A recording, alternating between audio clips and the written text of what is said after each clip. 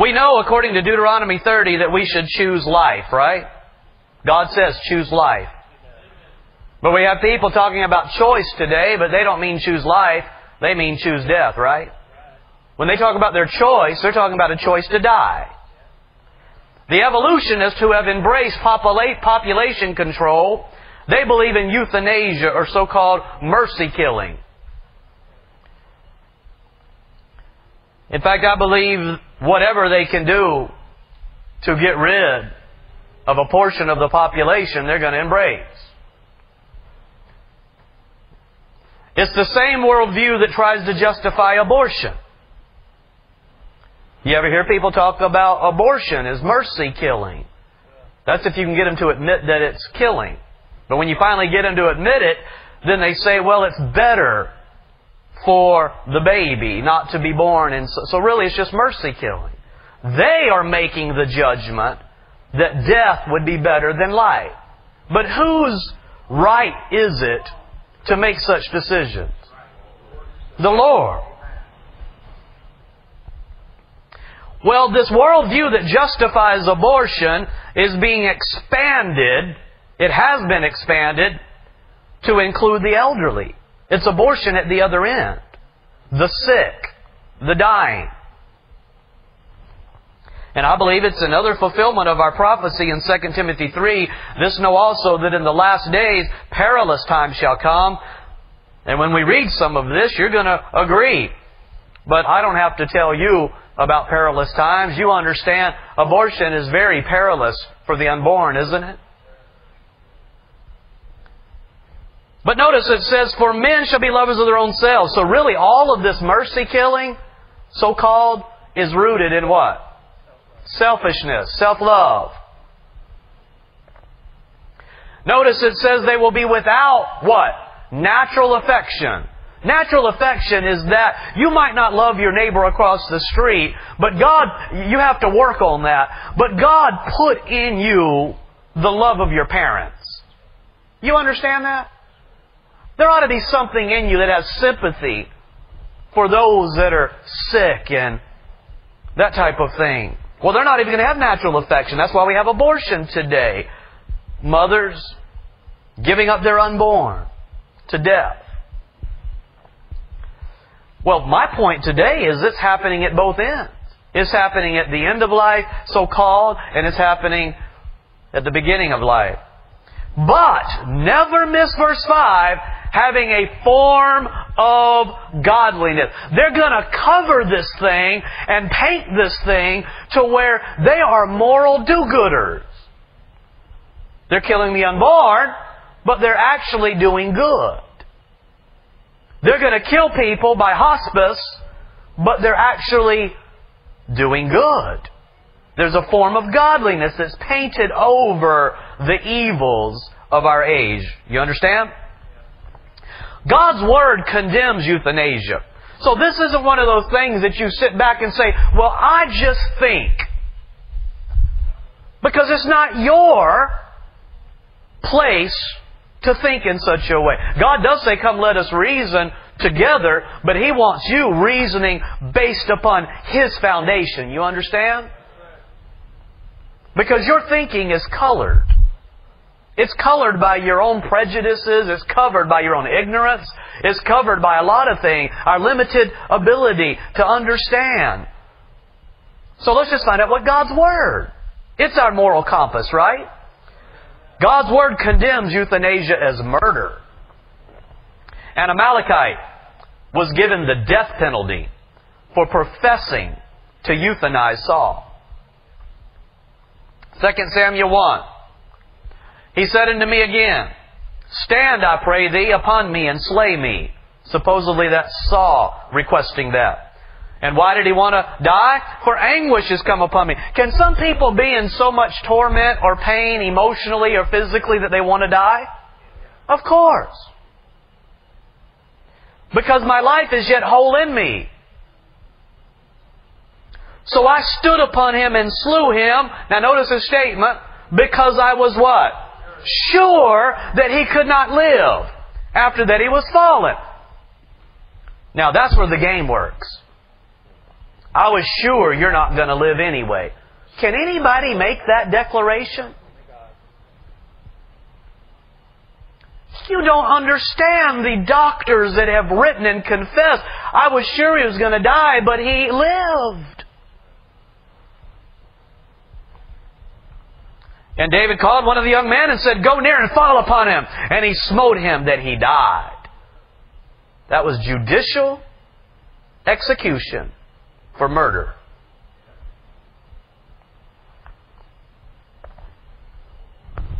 When Job felt as though he... So what did David think of mercy killing, especially of the Lord's anointed? I mean, if mercy killing was right in the eyes of God, you'd think David would say, well, for Saul, who was the Lord's anointed, we definitely, okay, as long as it was somebody that was, we don't want him to suffer. No. David said, you took his life, you're dead. Out of your own mouth, whether you did it or not, you're dead. When Job felt as though he would rather die, his friends who sat at his side did not grant his desperate desire. Now his wife said, curse God and die, but he said, you're speaking as what? One of the foolish women. But when he got in his misery, in the midst of his despair, with his friends sitting around, he says in Job 7, my soul chooseth strangling and death rather than my life. Boy, he was in desperate straits, wasn't he? Do you think later, when the Lord raised him up and restored everything to him, I bet he was glad his friends didn't grant his request, aren't you? Mephibosheth was lame on his feet and referred to himself as a dead dog. Did he need to die? David had him sit at his table in kindness to Jonathan. If he's going to be kind to Jonathan, why didn't he kill him and put him out of his misery? What about the insane? Surely they need to die, right? If you're going to listen to this Nazi culture today. Even the Philistine king, when David feigned himself insane, did not euthanize David when he thought he was mad. Even the cruel Babylonians permitted Nebuchadnezzar to live when he went mad. They drove him out in the wilderness, but they still didn't euthanize him. The Bible warns, however, that violence and murder will fill the earth in the last days before the coming of Christ. It says it'll be as in the days of Noah, and violence shall fill the world. And Revelation 19 says you'll not only have sorcery and theft, and that all relates to what we're talking about here, but also murder. Murder would be widespread. But here's the point. Do you think it'll be called murder? Not always. Is abortion called murder? Well, I mean, we got a clinic right down the road here in Fort Worth. You know what they call themselves? Whole Woman's Health. Whole Woman's Health Clinic. Does that sound like a murder place? So do you think when they murder people with hospice, they're going to call it murder? No, you know what they're going to call it? They're going to call it compassion. Compassion. You know, the Bible says the tender mercies of the wicked are what? Cruel. So this is cruelty disguised as mercy. The form of godliness, they put an outward veneer. They say, we call it mercy. Well, that's what the Nazis called it. But it's really your cruelty. Abortion is cruel. Killing people by morphine is cruelty. So that leads us to our next section called murder by morphine. Today, a common form of euthanasia is murder by morphine. Instead of using a pillow to smother a person, the victim's respiration is shut down by the drug. 2 Kings 8, it came to pass on the morrow that he took a thick cloth and dipped it in water and spread it on his face so that he died. You know what that was? That was waterboarding. That was murder. He killed this fellow. God had actually declared that he was going to be raised up from his bed, but God prophesied that he was going to be slain by the very servant that the king sent. And so this fella killed that man. Now notice the dangers of morphine. This was not very difficult for me to find. It's well known. We'll go to Scientific American in 1889. This stuff's been known for over a century. Scientific American, 1889. Morphine death occurs from paralysis of what? I want everybody to look at it. Of the what? Respiratory center. And morphine poisoning, a lowering of the blood pressure plays an important part. So morphine, the more you get of it, the slower you breathe, and the more you struggle to breathe, and the lower your blood pressure goes. Which means morphine stops your lungs and stops your heart. Now you think about this for a second. When you're in a hospital room, and they've got that patch, or they've got that drip, and they've got somebody on morphine, and you're like, well, their blood pressure's falling, and there it is. Now they're having trouble breathing. I guess they're getting to the point of death. And then the nurse comes in and says, well, they're probably struggling. Let's add a little extra morphine. And the family says, yes. And then they add that extra morphine, and then it does that dry rattle, that death rattle, and they can barely breathe. And finally they take that last breath, and everybody joins and prays. Okay, you just witnessed death by morphine. Death. I don't care what you call it. If the nurse would have took a pillow and smothered the person, you'd call it murder. If they give them morphine, everybody goes and says, oh, well, they were a good fellow. R.H. Mansky in Pharmacology, 1965. Little quantitative information on the morphine problem, they call it the morphine problem, has been gathered with man as the subject. Time and again, reference is made to a slow respiratory rate after the administration of morphine. Toxic doses of morphine may cause a fatal interference in the respiration. Therapeutic doses of morphine may induce extreme respiratory depression in who? Certain sick individual. But who do they give morphine to? Sick individual. But they say we didn't give a toxic dose, we gave a therapeutic dose, a helpful dose.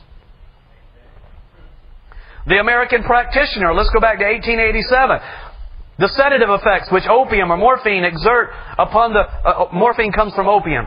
Exert upon the respiratory system should certainly contraindicate their employment in cases in which respiratory embarrassment or failure would be likely to occur. Okay, elderly, the sick, those with complications, those that are having trouble breathing anyway, those with emphysema, those with COPD. I mean, come on, we could just name it.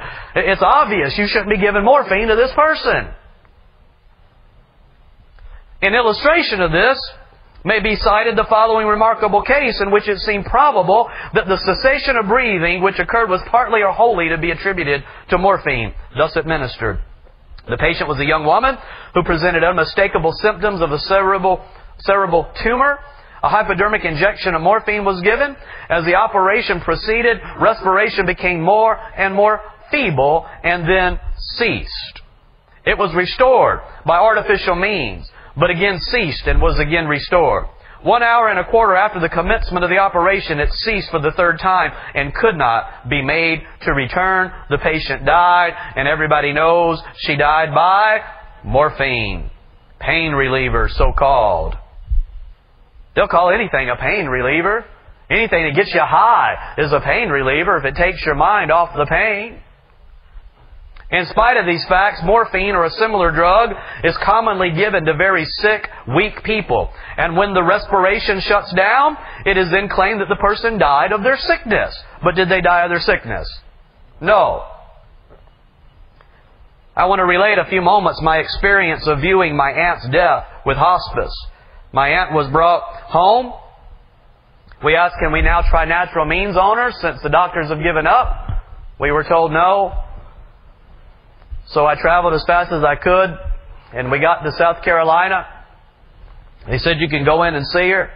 When I walked in, it looked like somebody from a concentration camp that had been starved and dehydrated, and I saw her look up at me with those eyes, and I just about lost it at that time.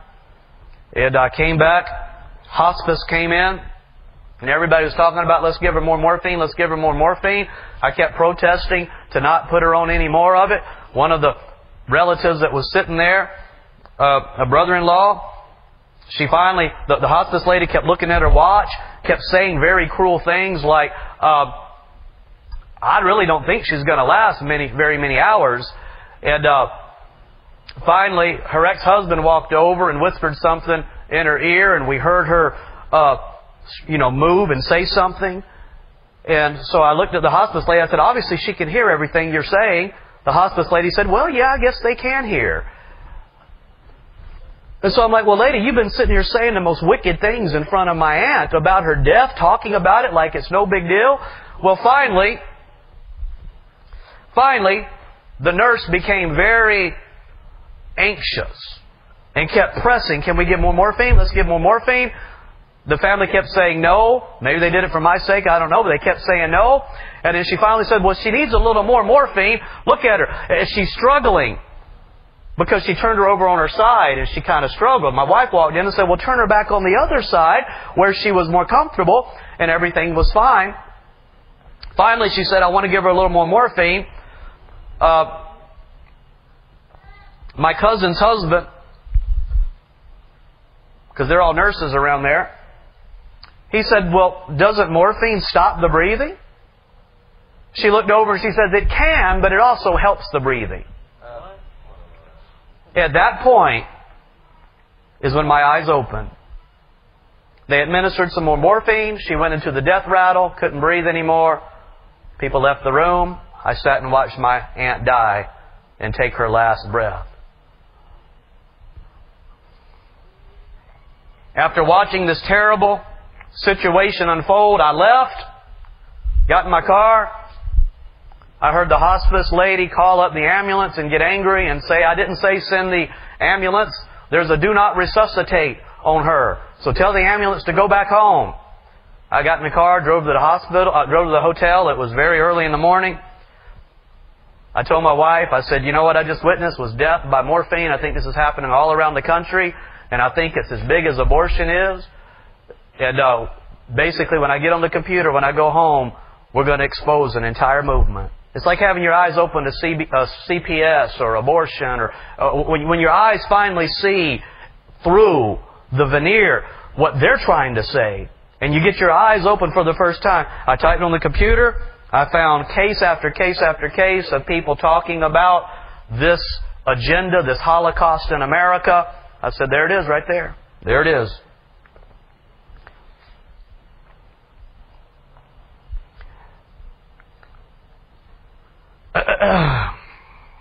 Man is playing God for money and for convenience sake. The day I arrived back in town was that Saturday morning. So I went street preaching that night. I met Matt downtown who happened to be there. He didn't expect us to be there on Saturday, so he's in our spot. And I walked over to him and said hello. And he looked at me and said, did you get my new newsletter? I said, well, I think you mail them to me or whatever. And he said, okay. And then he looked over at me and he says, hospice is killing people? It's involuntary euthanasia, he said. And then he said, morphine shuts down the respiration.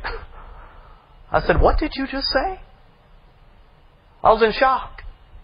I said, do you know what I have went through these past couple of days? Do you know what I've been telling my wife the whole way home? And here you are telling me this.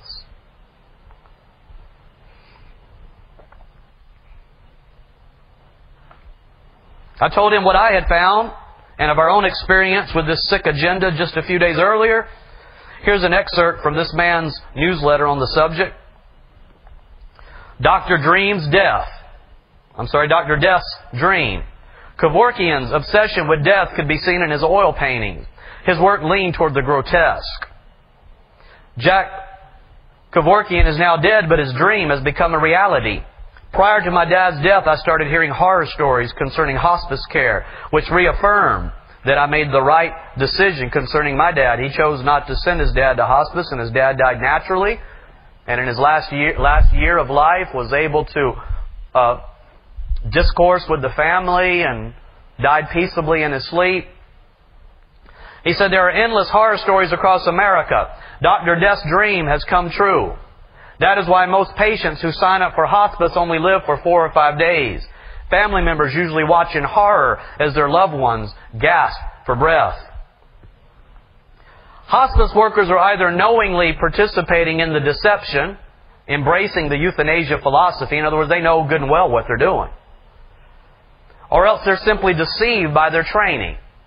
And their training is in such a way where if they choose to believe the lie, it's there for them to make them feel better.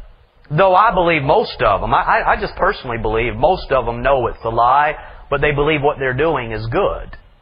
They believe that they're helping the family. They believe they're helping the victim. They believe they're helping society. Or the abortion workers. They believe they're doing good. You get my point?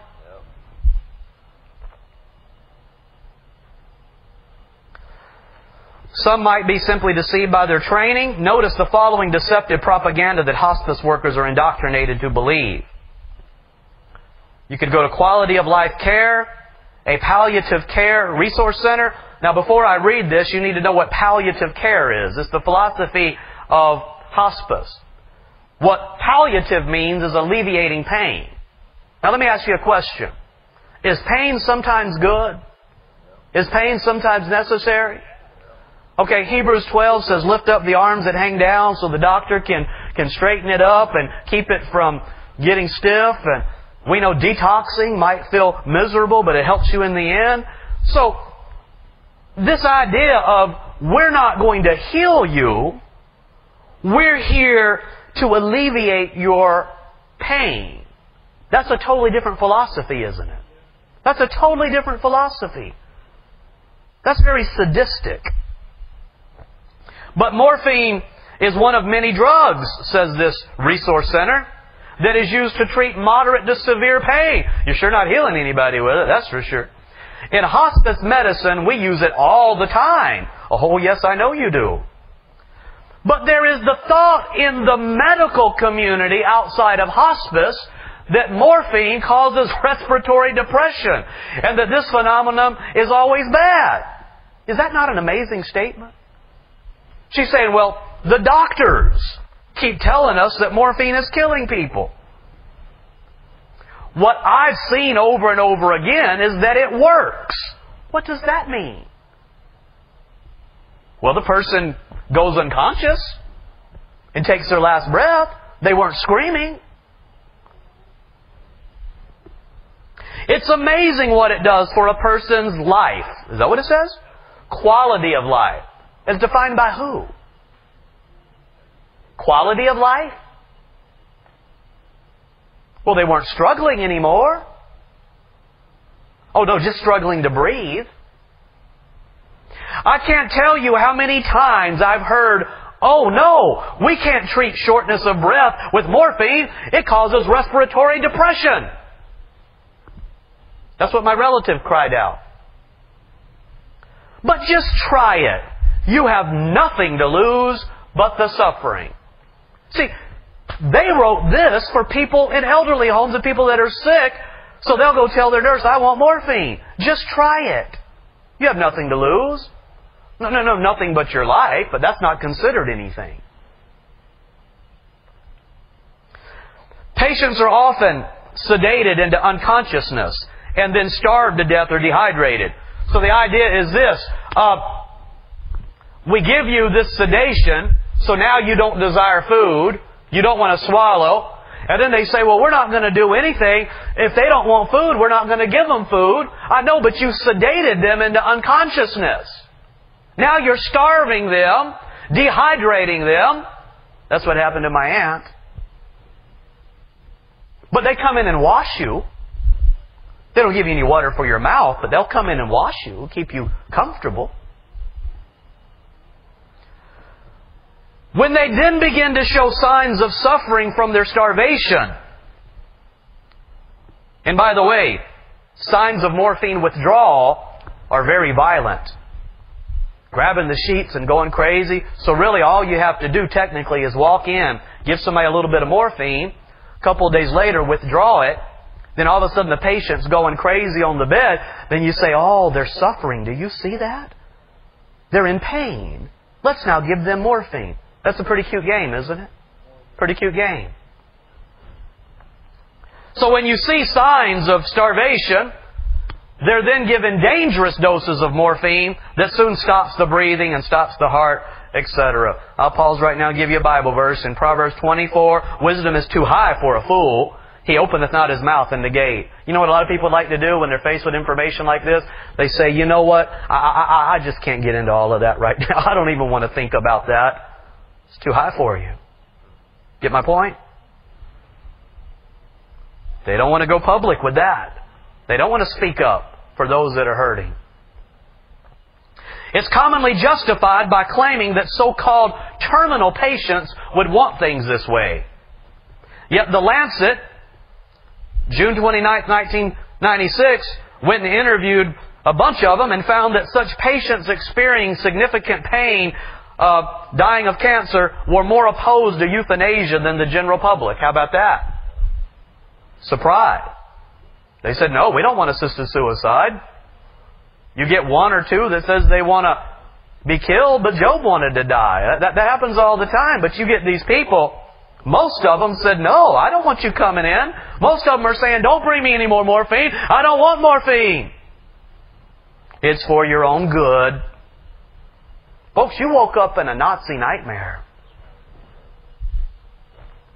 One whistleblower nurse couldn't take it anymore. His name is Ron Panzer. And he's working hard to expose this tyranny in the name of compassion. I'm not sure what his religious affiliation is, but he believes in God. After witnessing serious violations in standard of care by Michigan Hospice, he founded the Hospice Patients Alliance. Go to that website. It's filled with tons of information. In an email to me, Panzer writes, yes, morphine slows the breathing, drops the blood pressure, sedates into a coma. The lies are terrible. In only rare cases does it help. For example, end-stage heart failure with pulmonary edema. However, if no diuretic is given, then you know they're lying about it. Yes, it relaxes so the patient is, quote, comfortable as they are killed. You can use whatever you wish of my writings. It was written to serve Him and the people. So therefore, I'm going to quote from his book that he gave me permission to use. He's written a book entitled Stealth Euthanasia. Stealth Euthanasia, Healthcare Tyranny in America. Stealth means what? Under the radar. So, we don't need to have euthanasia passed in America. We'll work on that down the road once a new generation of people in public school have been indoctrinated into the death culture. But for right now, we'll just do it under the radar by a different name. Stealth Euthanasia. In this book he writes, this book contains the most censored story in America, and we cannot guarantee that this information will be available in the future. It offers a rare glimpse from my experience within the end-of-life industry. My work as a patient advocate and includes the revelations of hundreds and hundreds of people as they have recounted it to me. I have many friends with the hospice industry who confirm what I recount here in this book.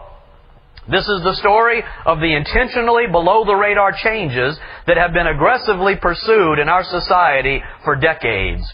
Because these changes are not covered by the major media in any coherent, connected way or at all, the public has difficulty putting a finger on what is happening and why.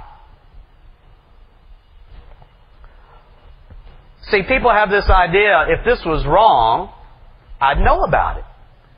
Well, what makes you think you'd know about it? Well, they'd be talking about it on CNN. That's how the average person thinks. But what if the people who fund CNN believe in euthanasia? Now what's going to happen? Are they going to expose it? No. It's been coming for over 70 years. Americans have been quietly asleep while those who have made war on American values achieve success after success. When family members recount what hospice staff said to them, the language and phrases used sometimes are exactly the same. When I read these stories, I couldn't believe I just witnessed this exact same thing with my aunt. The actions taken exactly the same. The outcome exactly the same. The reason? Simple. The staff at different agencies across the country are being trained in the same way. The Euthanasia Society is connected with the largest segment of the hospice industry in America. The largest hospice organization in our nation is the successor organization to the Euthanasia Society of America. So he shows the chart, shows the name changes, shows the time. Really, the Euthanasia Society of America said, we're not getting anywhere by calling it euthanasia. We'll call it hospice. And guess what happens? Everybody embraces it. And what people do is they say, well, don't you believe some good's coming out of it? But when you use that type of logic to try to cover over evil, where are you going to stop using that? See what I mean? Many hospices in the United States today have no reservations about hastening death through a method called terminal sedation. Some hospices may go years without being inspected. Nobody interested in researching what is actually going on in hospice can get access to the data. So hospices that have an agenda can act without any outside interference. So they have this almost unparalleled ability to go in, do what they're doing, and you can't question them. You can't even look and see what happened. You can't look at the records. This is how Robin Love's father, who was not terminal, was hauled off to hospice, deprived of food and water, and was given large doses of morphine and sedatives. He died shortly thereafter. What the public thinks about hospice is a carefully constructed image. You could say that our society has been manipulated, maneuvered, even conditioned to think in ways that are completely contrary to the way Americans thought for the past 2 centuries. And millions of dollars have been spent to achieve this. Many people have adopted the, quote, quality of life ethic, where it's okay to end someone's life because they are seriously disabled, very elderly, have dementia, or any number of other reasons. In a very real sense, many of us have become numb to the killings. If there were no medical murders, books like Caring to Death, a discursive analysis of nurses who murder patients by John Field, where over 50 cases of nurse killers from around the world are discussed. I just read about 5 or 6 of them the other day online that are making the news over in Britain and elsewhere, where nurses are caught killing people, caught letting people dehydrate without any water over and over again. I just read news headline the other day that says, I killed my mother with morphine and I'm going to kill my daddy too. And over in Europe, they're talking about how, well, yes, when it comes time to die, when they're at the end of their life, we'll just go ahead and put them out of their misery with morphine. We're all doing it. Everybody's doing it. And they're putting this stuff in the paper to get you talking about it, to get you accepting this whole culture of death. These are sensational cases that make the news. But with stealth euthanasia, policymakers, nurses, doctors, and others whose actions or decisions cause death are not apprehended, and they certainly are not prosecuted. Magazine articles promote hospice as the other way to make someone die on demand. We have reports that when families refuse to go along, hospital staff use social service agencies to get their way. You know they do it with children, but guess what? It's happening with the elderly. No, I think I'm taking my mom out of here. Thank you. Oh, well, I'll call APS. APS? Are you kidding? What's APS? Adult Protective Services. You're denying morphine. Well, yeah, I'm denying morphine. Give me my mama. Oh, if you take her out of here, I'm sorry, but that's what's happening across the country. You awake? Hospital staff may intimidate family members into signing a do not resuscitate order and then put their loved one into hospice. So once you've signed that, they give them the morphine drip. They can't breathe anymore, and you've already signed do not resuscitate. They're dead.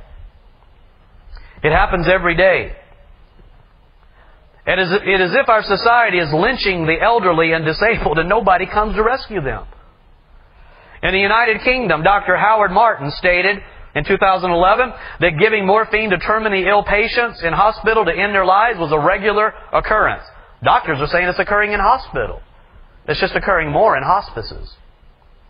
Hospice is a philosophy, exclaim some websites run by hospice business entities. I can tell you that for about 30 years it's been a business. It's corporate. And it's big, and it's getting bigger every year. In many cases, Adult Protective Service System is even used to intimidate those who truly care about the patient and object to clinically unnecessary or harmful interventions. The top administrators at many big hospice businesses are paid hundreds of thousands of dollars each year. Even though hospice corporations take in donations, they are funded mostly by the federal government's Medicare and state Medicaid program. So, somebody dies and they say, please send any donations to hospice, Well, they're getting money from Medicare. Now, why in the world would Medicare want to fund hospice? Because hospice saves big bucks over acute hospital care. You got a person, they're dying. Medicare is going to have to continue to support that person as they sit there dying. If you can just kill them, then guess what? They save money. So it's better to give hospice money to go kill people with morphine because in the end, they save money. If you know of any other industry where the funding is increasing by $1 billion each year, let me know. So the federal government's putting $1 billion into hospice because they get money back. The federal government obviously has big plans for hospice and its future role in the American healthcare system and in your life and your family's lives. You'd be wise to take a look at Obamacare and find out what it says about hospice.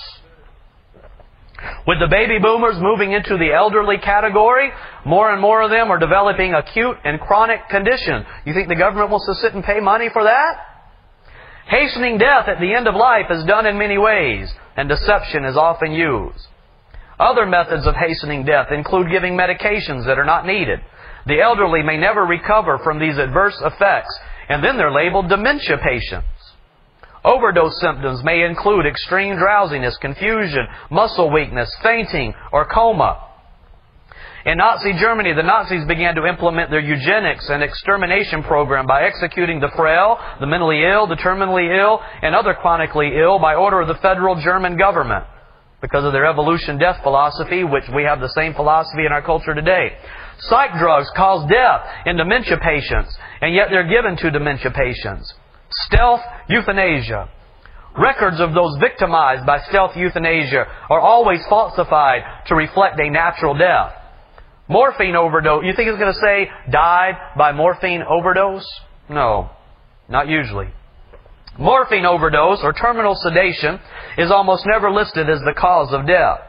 Yes, you can prove that the doses of morphine were too large. The problem? The hospice agency will hire 2 or 10 physicians who will swear just the opposite. Today, the justification is given that it's all being done for the good of the suffering patient. Guess what? The Nazis used exactly that language. One hospice volunteer with 20 years' experience called me in tears a while back. She had started working at a new hospice home, and every patient was sleeping continuously. It was terminal sedation for everybody. Right-to-life groups act as if they're totally in the dark when it comes to the realities of the end-of-life care industry. We need to get folks interested, get folks speaking out about that. They say, well, I'm against abortion. Well, you ought to be against killing elderly people by morphine, too. We ought to just be against all death. That's wrong. Unjustified. Families report overhearing conversations between 2 hospice nurses who thought no family member was present. The nurse said, I'm just like Jack Kevorkian, but I do it with morphine and I get away with it. I can't tell how many times through the years family members will call and tell me how their loved one was overdosed with morphine. Often they report that the hospice nurse will tell them, morphine helps the breathing. That's exactly what I heard. It's obvious what it's doing. It's slowing down her breathing. I watched it with my own eye. I watched her look at her watch and say, I can't decide whether I need to go home or come back. And so she kept pressuring. Can we put her on more morphine? Somebody said, doesn't morphine stop the breathing? She said, well, it can, but it can also help comfort them.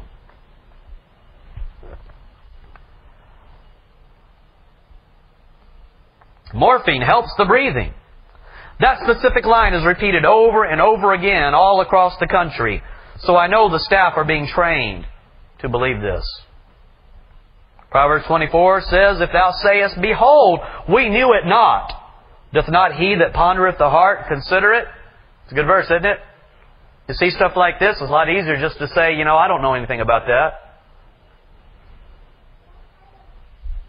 Children that are getting the inheritance from grandmama, it's a lot easier for them to say, I don't know anything about that. When nobody in the family says, she's not coming to my house, I don't want to take care of her. Let's just do whatever.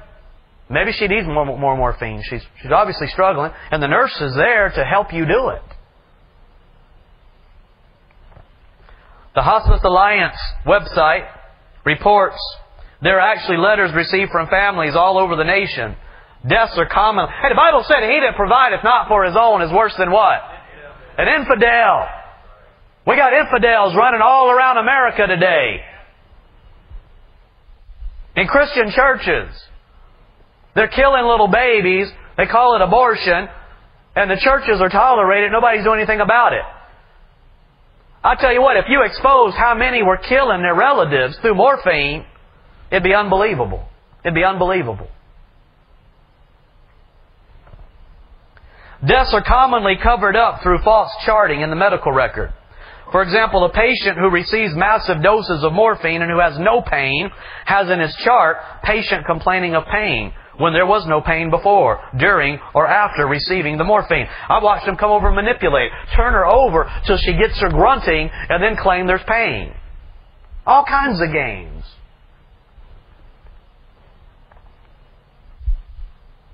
Kaiser Health Plan instructs its patients and nurses that morphine helps breathing. But Charles Phillips, doctor, patient advocate, and former Kaiser physician, comments, morphine is like a loaded gun, which is so powerful it can kill a patient by lowering their blood pressure and stopping the breathing. Whistleblower. Morphine slows down the breathing. Not only does it sedate in large doses, or doses that are not needed, it shuts breathing down completely and can cause death. And conveniently, for those who wish to hasten death, guess what? The signs of morphine overdosage are the same as some of the signs of imminent death. Sharply decreased blood pressure and much slower breathing, sometimes stopping at times.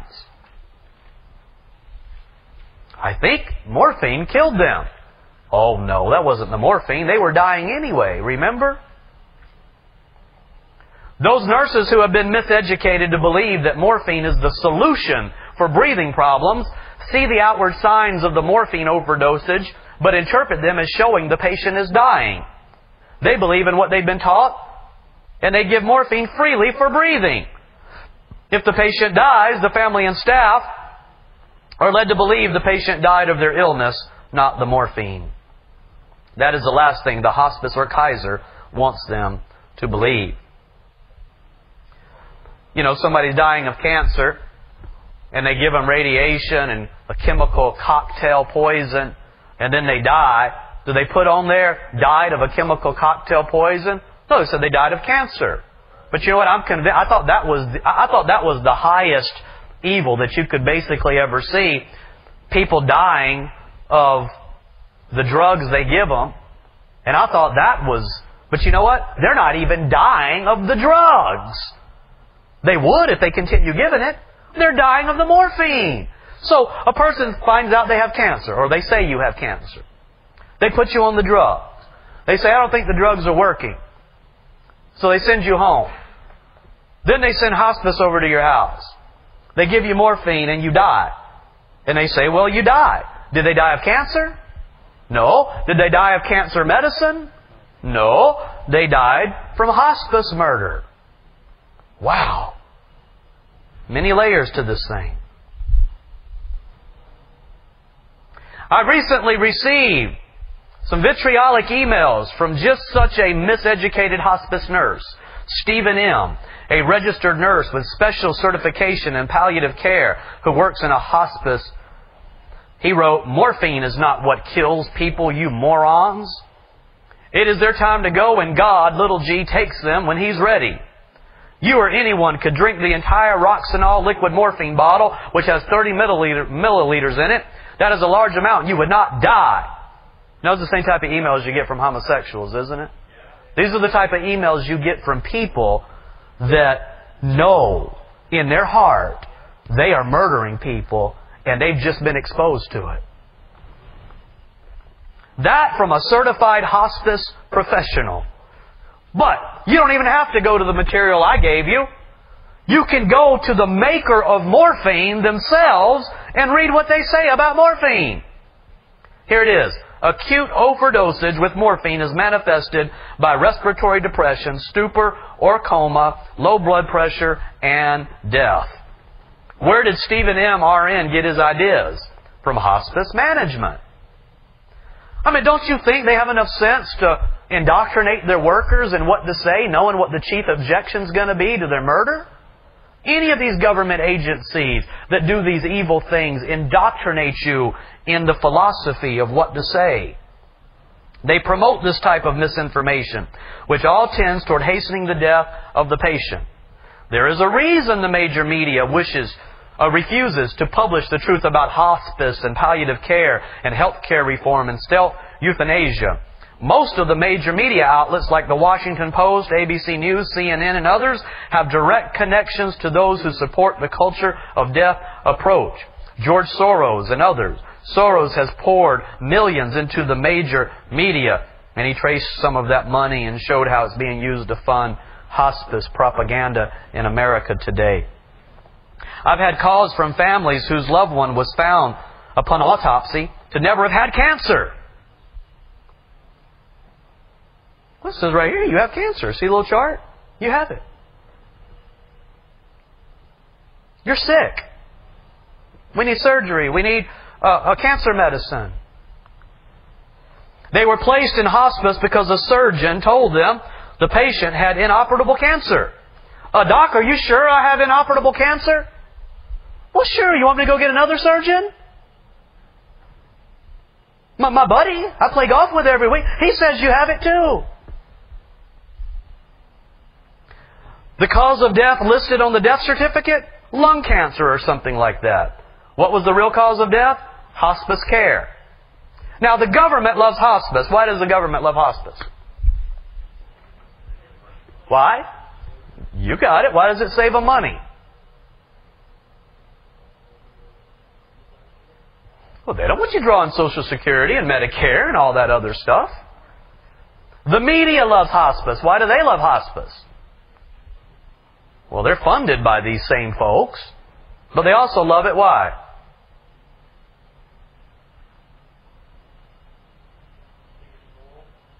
They think it's moral. They've been educated in that brainwashed, sick society that believes in population control and abortion, all of that stuff. Where they should believe in execution, they don't believe in it. I'm against the death penalty. You people are warped. Hospitals love hospice. And greedy children or spouses who can't wait to get their hands on the money, the house, and the estate love hospice. And it might not even be that. When people are about to have a baby and they weren't ready for it because they didn't listen to the preacher and didn't listen to their parents and they got here messed around and now they've got a baby on their hands. They say, I can't. I'm young. I can't be tied down with a baby. And so they go and they abort it. And everybody pats them on the back and says, you did the right thing. Well, you might not want to steal Grandma's money, but you just might simply be, I don't want Grandma around my house. I can't deal with this. What's the difference in aborting a child and aborting Grandma? What's the difference?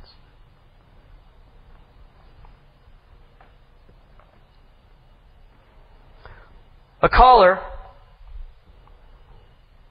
said, my sister killed my father by using hospice. And that was from a trained, registered nurse with 2 decades of experience. Family members are often afraid to speak out.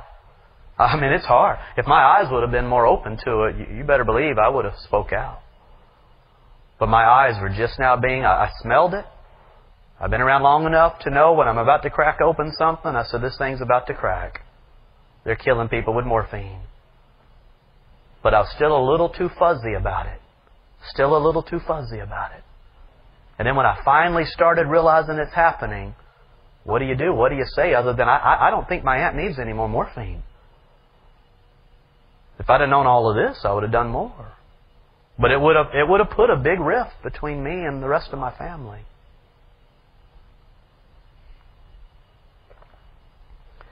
Here's another letter that he received. My mother was recently a hospice patient. While under hospice care, she died of acute morphine intoxication. This has been confirmed by an autopsy. And I know that this is not an isolated case. What I find particularly disturbing is that my mother did not want to take the Roxanol, the liquid morphine, and that's what caused her death. And don't worry, they'll just stick it under their lip there so it dissolves into their skin. They'll give them a patch. See, if they can't swallow because of the morphine, they've sedated them to such a degree that they can't swallow, they'll just stick a patch on them. And then it gets inside their system. And when they need it in there quickly, they'll just put it inside their lip. And I was awake enough to say, now wait a second now, if you can put medicine in my aunt's lips and have it dissolve in her body, why can't you put water there? See? You said, well, she's not taking water anymore. Well, then why is she taking medicine? See, contradictions started developing in my mind here. And that's what caused her death. The hospice nurses kept insisting that it would help her breathe. Although everything we read stated that morphine made from opium would actually slow down her breathing. It could even stop it completely. My brother and myself were encouraging my mother to take it based on what the hospice kept telling us. We trusted them. The day before her death, the hospice nurse came into our home and said that the attending physician said my mom could have 20 milligrams of Roxanol every 2 hours. That's exactly what this nurse said.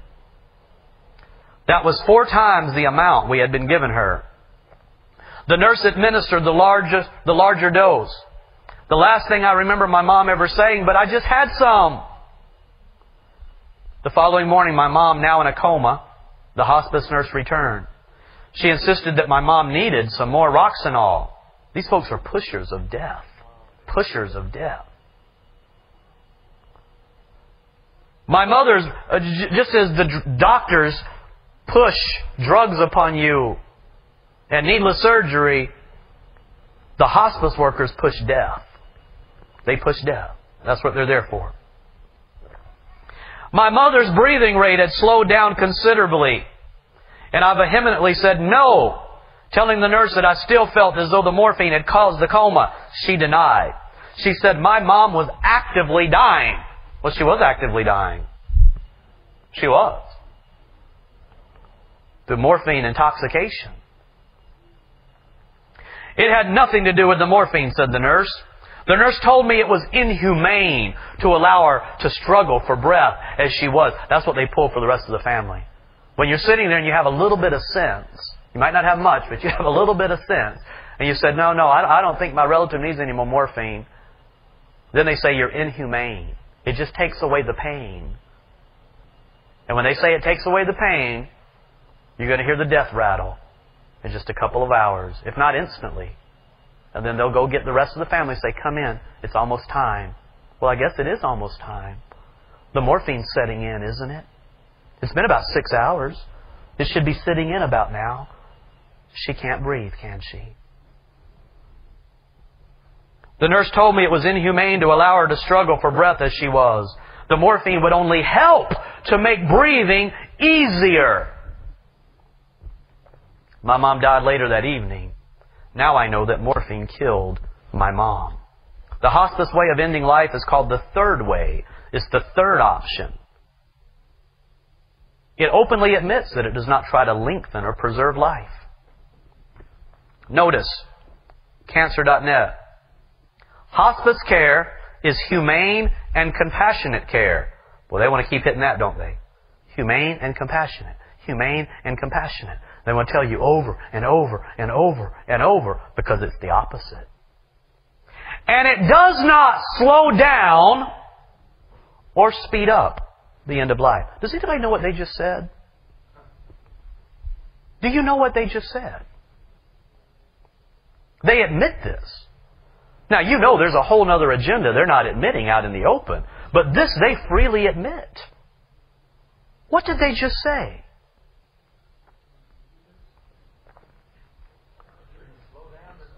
We don't do anything to slow down your dying. If you have been put on hospice, no. We're not going to do anything to slow... Now, I'm going to give you a little bit of morphine here, but that's just for comfort. Oh, now that's made you delusional to where now you don't even want to eat? Well, if you don't ask for any food, I'm not going to give you any. Because that would be slowing down death. If you ask for water, I might give you some. Which is a little more morphine. Just a little bit. It'll help you. Basically, they say, we're not going to do anything to preserve your life. That's sick. That's sick. You people admit that you're sick.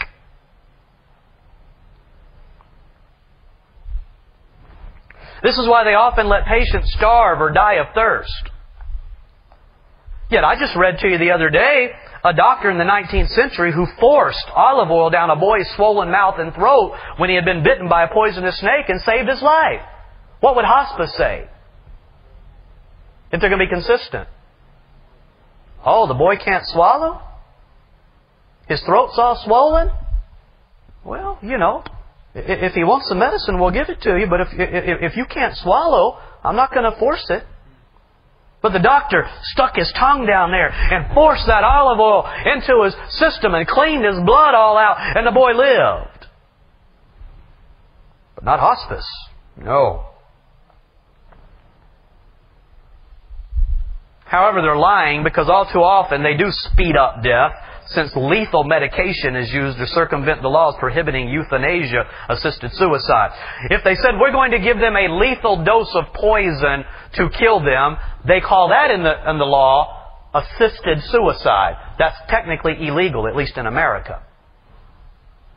However, what if we change the wording and it's not lethal injection, it is lethal medication? It's for comfort.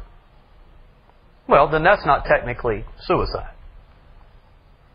Even though you arrive at the same place and it circumvents the law.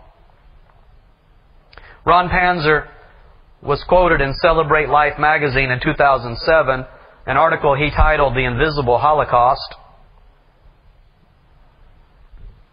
He says, protect your family from the invisible Holocaust. Lonely and abandoned. Patients exhibit blank, ghoulish stares, reminiscent of concentration camp victims. I saw it with my own eyes. If they will not die soon enough, some nursing homes even call in hospice workers to facilitate premature death.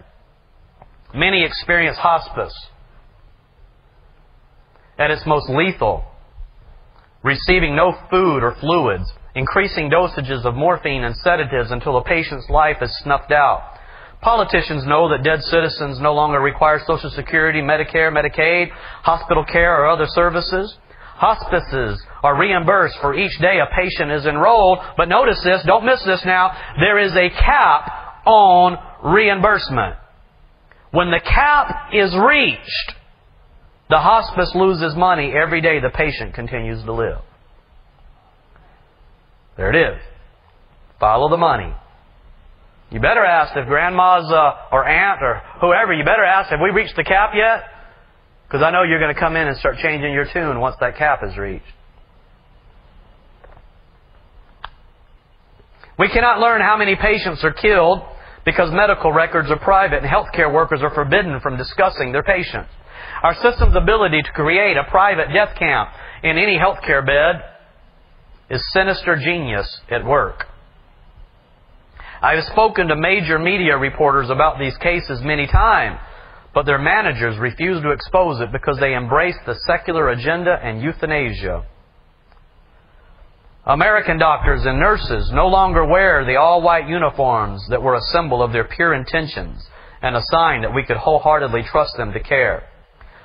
This invisible Holocaust isn't a future possibility. It is now. Proverbs 31 verse 8 says, "Open thy mouth for the dumb in the cause of all such as are appointed to destruction." Is it just babies in the womb?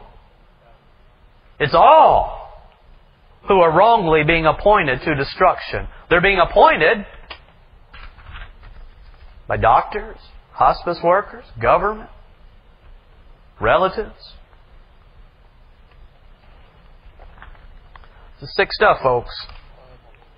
But I pray your eyes have been opened to whatever degree. And I pray we can do whatever we can do to expose it. And by God's grace, keep this stuff from our family.